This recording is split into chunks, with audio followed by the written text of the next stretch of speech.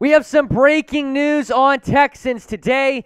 Houston has traded wide receiver Brandin Cooks to the Dallas Cowboys. Now, Cooks has been in trade rumors since this past season's trade deadline. He was expected to get moved, and this Sunday morning, the news is official. And we're always going to have you covered when Texans news breaks. So go down and subscribe to the channel. We just recently relaunched our Texans channel here at Chat Sports, and the more subs we get, the more content you get back at home. So subscribe to the channel right now by hitting the subscribe button below as we take a look at these trade details. The Texans getting a 5th-round pick this year, a 6th-round pick next year. The Cowboys get a number 2 wide receiver to pair next to CeeDee Lamb. They were in the market for a wide receiver. They get Cooks, and the Texans are going to send them $6 million in salary. So the Cowboys are going to pay $12 million of Cook's salary this year.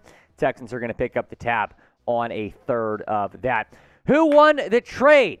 Type HOU for the Texans or DAL for the Dallas Cowboys down in the comment section. It is the pinned comment, so reply to it when you get a second.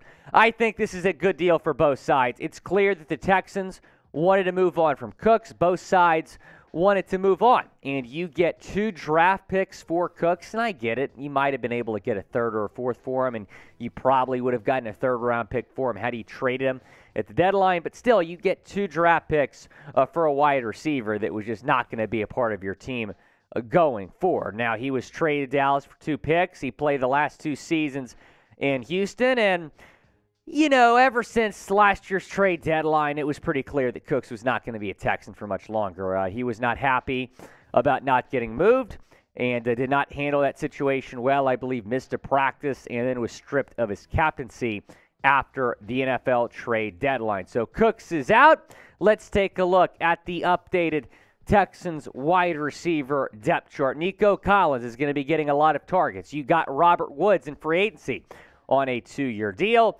and then John Mechie is expected to be back. You know, hopefully he's doing well in his recovery. You also have Noah Brown, so you have a good young core here in this wide receiver room, and I do expect the Texans to draft a wide receiver, potentially at number 12 overall. That's not the only breaking news that we have this morning. Laremy Tunsil has reached agreement on a contract extension, 3-year extension for the Texans starting left tackle, who is one of the best offensive tackles in the modern era. Ian Rappaport, the first to report. Texan star Laremy Tunsil is once again the highest paid tackle in NFL history, securing a 3-year deal worth $75 million with $50 million fully guaranteed and $60 million in total guarantees. The blindside protector does a true reset on the market. He represents himself, so Tunsil does not have an agent, no agent fees. He's going to be taking home a lot of money here. Now, he was traded from Miami prior to the 2019 season. Texans giving up 2 first-round picks to get that done. Just 6 sacks allowed in 4 seasons with Houston. I mean, he has been a top-tier left tackle in all of football. And what's also included in that new contract is a $30 million signing bonus.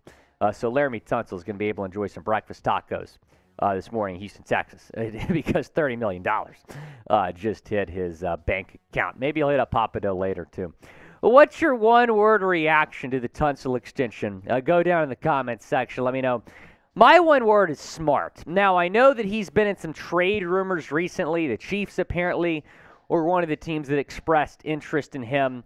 But I just think it's smart locking this guy up for the long term because, yeah, you might have been able to get a high draft pick for him, but you're going to be drafting a rookie quarterback. You want that rookie quarterback to have a good offensive line in front of him. You want him to be in the best possible position to succeed with weapons and with, more importantly, even an offensive line. So you have Laremy Tunsil, you trade for Shaq Mason. This offensive line is going to be looking pretty good, I think, next season for Houston. I think they should draft a center, but it's smart. It would not have made any sense to trade Laremy Tunsil. You have a young quarterback coming in. You want him to have one of the best left tackles in football. Again, subscribe to the channel. We're going to have you covered when Texans news breaks. YouTube.com/TexansTV.